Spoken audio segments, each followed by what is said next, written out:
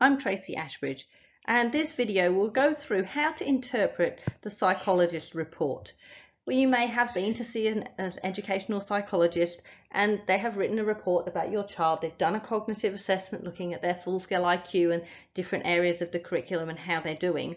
But what do those numbers really mean, and how do you interpret them and understand? So one thing that's important to know is that the assessments that are done by psychologists, and some of the ones that are done within school, depending on the nature of the assessment, are what we call norm referenced. So they take a massive group of children of different ages and different abilities, and they put them through the test and then statistically analyze their results. So the larger the sample size, the better the results will be. But it does mean that those results, when they're statistically analyzed, will compare age to age, which is really important. So if your child is in year 2 and they're the youngest child in year 2, they're going to compare them to another child of the same age. They're not going to compare them to the oldest child in year 2, who is 12 months ahead of them. And the other thing that's important to know about these norm referenced assessments is they try really hard to look at the reliability. So if your child did the same test the following day, they should get a similar result within a few points. It is important, though, to know that they don't let you do that, because obviously the children would learn the test, and many of these tests come with a 1 or a 2-year window before you're allowed to reassess them. So the results that you'll see are all falling into the bell curve or the normal distribution curve. You probably learned about this in high school. You measured everyone in the class and you plotted them on a graph, and this is what the graph would potentially look like. So 66% of the population, or 2/3 of the population, are in this average range. We have a small percentage who are going to be above or superior, and a smaller percentage who are below, and again significantly delayed or significantly below. Then with those scores can convert to numbers. So the most commonly converted score is a standardized score. So children get an average score is exactly 100. But if your child scores between 85 and 115, that's well within the normal range. 115 to 130 is above the average range, and 130 above is considered superior. They're your children who are significantly gifted. And then on the other end of the scale, we have children between 70 and 85 who are below average. They're going to need extra support. And then right at the end, below 70 are very low, possibly children who have an intellectual impairment or have a significant difficulty, but it is a small percentage of the population. Now, the standard deviation is where we look at how far away from the mean are you, and this is a statistical analysis, but between 85 and 115 takes you from -1 to +1. That's obviously, -1 to +1, and a 0 obviously in the middle. That's your normal range, but if you're falling at -2, that's statistically significantly behind.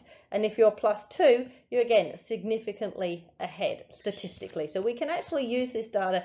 I know when I submit assessments for children with speech language impairment, I have to show that there are 2 standard deviation points between their IQ and their language assessment. So this is used for some funding applications. So percentiles, well, percentiles go along the same sort of lines, that 66% of the population will fall here. They will fall within this normal bracket. It's another way of looking at the same numbers. So here in the middle, instead of it being 100, it's 50. So at 50th percentile, 50% of children who are the same age would do better, and 50% of children that age would do worse. So if your child scored on the 95th percentile, 95% of children the same would do worse, and only 5% would do better. And on the opposite end, if you had a percentile of 10th percentile, only 10% of children would score worse, but 90% of children in that same bracket would score better. So it's just another way of looking at the same numbers, and often these are quoted as well. Now, age equivalents. Lots of people ask me about age equivalents. Should you look at age equivalents? They're not the best data for lots of things. Sometimes the psychologist will put this on and it can be helpful, and sometimes they don't choose to put this information on, and not all tests will give an age equivalent.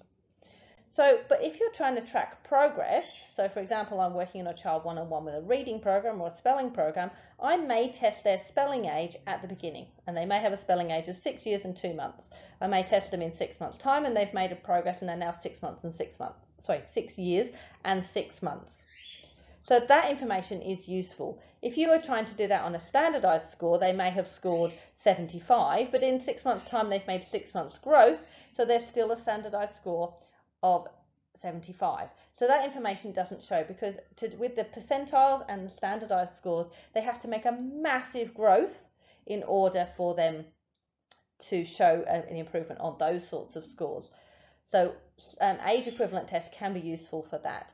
If you are going to test your child again in 2 or 3 years' time on the same assessment, if the numbers are the same, that's in some ways that's okay, because if they're making the right amount of growth, so if they make 2 years growth in 2 years, those standardized scores and percentiles should be the same, which is sometimes people find hard to understand. But if your IQ is measured at 100, then in 2 years' time, we'd expect your IQ to still be 100. Sometimes with very young children, there can be big swings in those numbers, but generally those numbers are fairly consistent. So a scaled score. Now, these are used in some tests. The SELF-5, the speech pathologist assessment of speech and language, can often be used on this one. So instead of going with the mean being 100, the mean is now 10, and anything between 8 and 12 is considered in the average range. Stanines aren't used particularly commonly. We do use them in school for some of our assessments using the PAT Art and the PAT Maths. With the Stanines, 5 is your middle point, 3 to 7 is roughly the okay line. It's just actually it's slightly further out than the lines of the 66%. That's not a very fine-tuned. It helps us with groups in school, but it doesn't really help psychologists particularly to help you. T-scores are used for some tests, but psychologists don't usually report nut figures in T-scores. They would convert the T-score into a standardized score or a percentile, because if you're getting your assessments and there's lots of different types of scores, it's really hard to make a comparison if you don't understand the scoring system. But T-scores, basically 50 is the mean, is the average, and then we go back in 10. So this would be 40 and this would be 30, and then going this way, this would be 60 and this would be 70. So again, sometimes it's used because it's easier, because it works in groups of 10, but it's not really used much outside psychology reports to psychologists. Another one is Z-scores. Again, I've not seen these used in a psychology report, but this time we just go 0, 1, 2, and then 1 and 2 this side. So whether you're plus 1, plus 2, it helps with this. It just works exactly in line with standard deviation. So if you're between -1 and +1, then you're within 1 standard deviation. If you're down to -2, you're 2 deviations statistically away from the mean of 0. So, for example, let's have a look at a test score for a child. So your child's been to the psychologist. They have a full-scale IQ of 112. So that puts them about here. However, they may have a reading score of 80 and a math score of 97. So this would be reading, this is maths, and this is IQ. So this picture tells me that there's something going on. For a normal child, you would expect all the scores to be within about 10 points of each other. But we've got quite a range from 80 up to 112.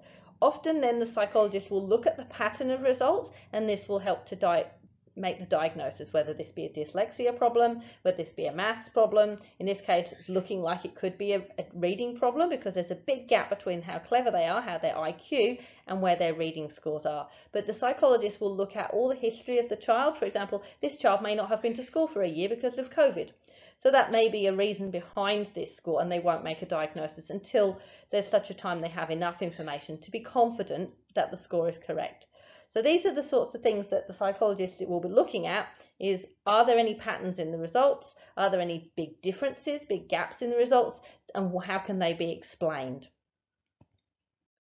So if you are going to go to the psychologist, one of the things I always recommend is that you spend time with the psychologist and ask them to explain the results to you. I work with an amazing psychologist who always sits down with the parents and tries to include the teachers at the school as well, so that we can have that meeting together. We can go through the results. What do those results mean? What do those results mean in practice? And then how can we plan for that child to make adjustments or put interventions in place to help them? If you need any more information, my email's here and my website tracyashbridge.com. I hope this has been useful.